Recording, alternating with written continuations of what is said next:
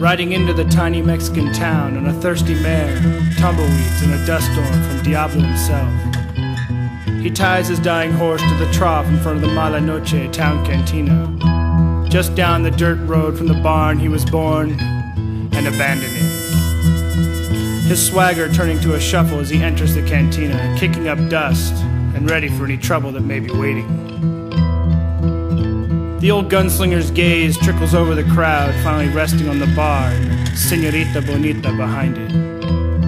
Wearily he drags his tired old bones over to the bar, ordering some cactus wine and settling in to ponder regrets by himself.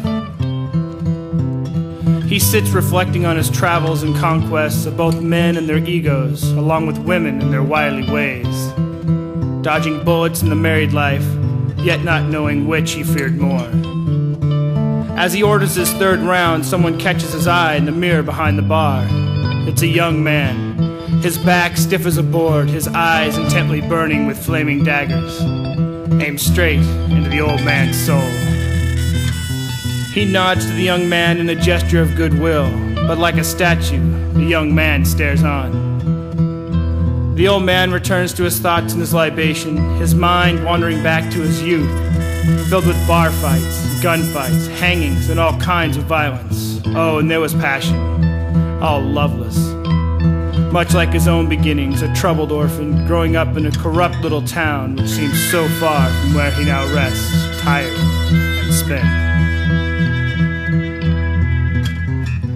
Blasted through the poison, dancing in hell's mud, breath heavy on brandy, and no southwest and third.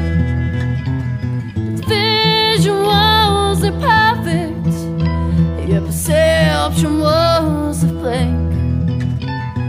Past his goal and tips his glass, will desperation sink away.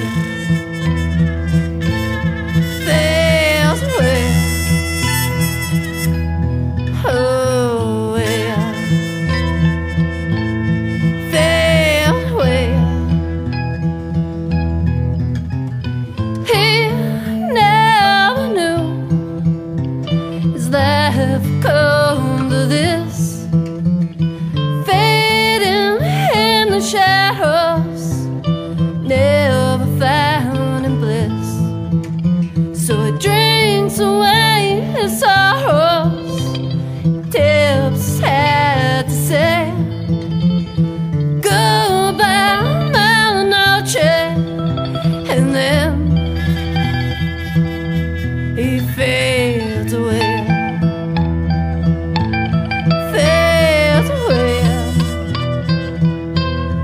Oh, yeah.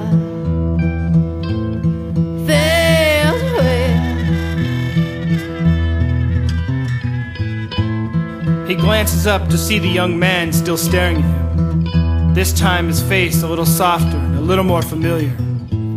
He squints and strains to recall who this mysterious man could be, standing there ready to take on the world and ready to pay hell for his wild adventures, come what may.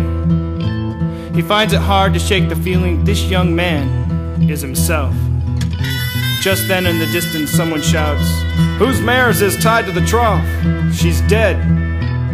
With his heart hanging heavy, the old gunslinger orders his seventh drink and barely catches the young man's words.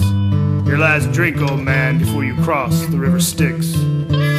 The old gunslinger's eyes widen, and taking the young man's words as a threat, he pulls his gun from his holster fast as lightning. The old man turning sees no one, his eyesight dimmer. The old man sees the outline of a cloaked angel, Death.